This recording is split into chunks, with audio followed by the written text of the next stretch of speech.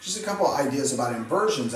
First, I'm going to show you about stuff about inversions because I want you to really digest this. Okay, this is an A. Now the thing is, people look at the guitar and see shapes. They don't see notes, and that's a bad habit to get into. Yeah. It's okay to kind of help guide you around, but you have to see the notes. And if you know the notes, if I tell you A, C sharp, and E are the notes inside of an A chord. Now when I play an A chord, I strum from the A string. The A note comes first because that gives it its identity. Yeah. Like an A chord starts with an A note, so your ear knows.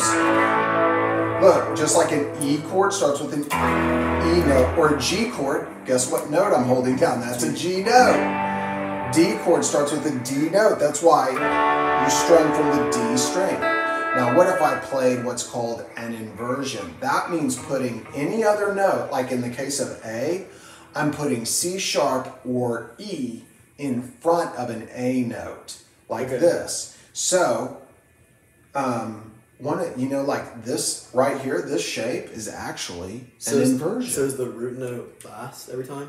No, it's mixed up. For lack of explaining, every different inversion, the root note is placed in different places throughout the chord. But in the A, it's last. Yeah. So look at this, like right here.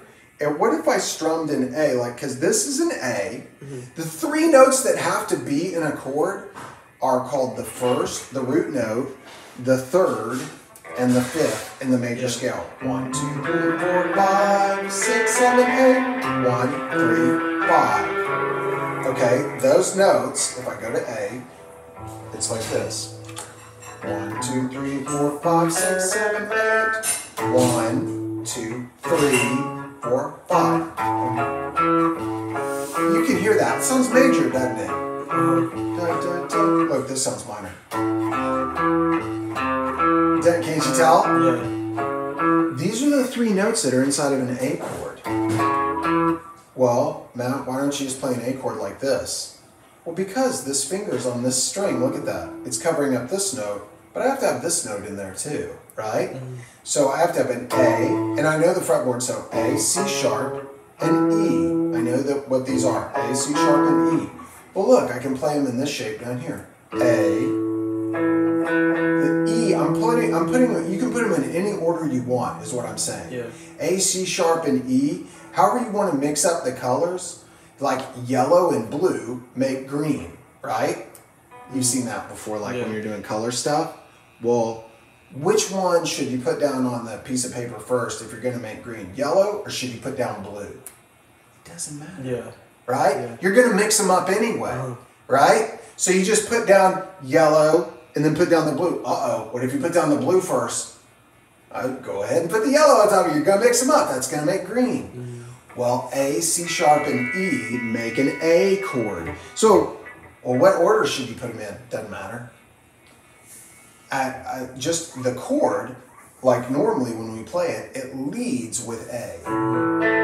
It really tells you this is an A. It tells your ear. Here's the root note, A, C sharp, E and C sharp. Another A and C sharp.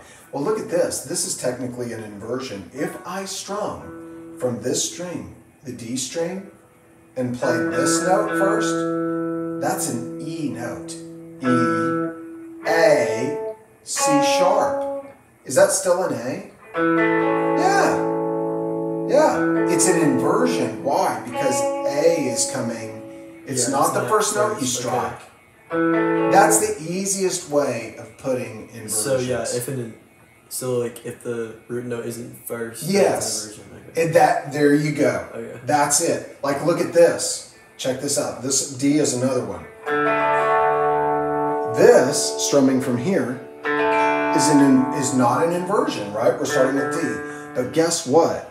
If I strum from here, there's another D in here because we need D in the ingredients. Yeah. Or it's not a D chord. But look, D is right here. I know this. See, they're in a different order now. It's not coming last. D just happens to be right here, the way the guitar is made. So we have an A, a D, and an F sharp. Those make up a D chord. Is that an inversion if I strum from right there? Absolutely it is. That's called an inversion. Is it an inversion if I strum from here? No, it's not. Shape didn't change, Yeah. right? It's the note that you strummed with first. Yeah. Now, in this song, we're playing C sharp minor to A, and you can play C sharp minor, or you can play A up here, which looks like an F shape, right? And then when he comes into the pre-chorus, he plays.